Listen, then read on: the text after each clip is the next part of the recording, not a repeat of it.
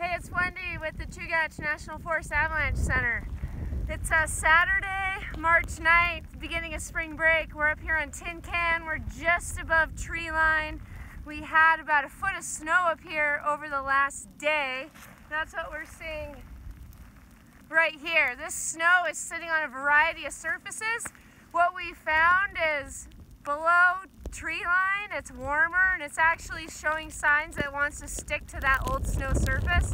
That's good news, but once you get above tree line, we're in the wind, we're in the snow. There's another foot of snow on the way tonight, and so avalanche danger is considerable, trending to rising to high, and heads up when you're headed out this week as we have new snow piling up on a variety of surfaces, and the higher you go, the more likely you could trigger an avalanche.